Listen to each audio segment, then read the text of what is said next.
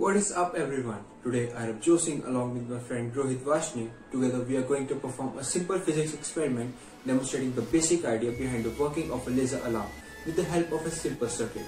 So what are we waiting for? Let's get started. The main components required for the circuit are an LED bulb, a transistor, a light dependent resistor, a laser device, a 9-volt battery, a buzzer, a resistor, and an SPST switch. For the construction of the circuit, we need to assemble all the components of the circuit and place them in such a way that the positive terminals of the LED and the buzzer are connected to the positive terminal of the battery, whereas the negative terminal of the battery is connected to the light dependent resistor. After joining all the wires with the help of a solder, the circuit will appear like this.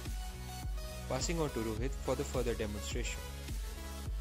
Hello everyone, this is Rohit-Rabjot standing in front of you. So far, we have seen the theoretical representation of this project with the help of some circuits. But the time has come to show the laser alarm practically. So the wait ends and here we go. As you can see, there are 4 mirrors placed in such a manner that the laser ray, after reflecting from one mirror, acts as incident ray to the other. And finally, after getting reflected 4 times, the final ray appears at this place where the circuit is going to be placed.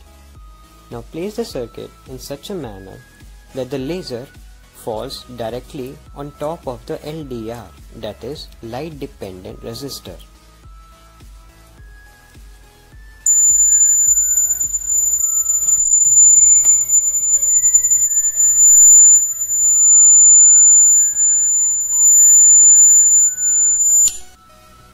What happened back there? Let's check it out.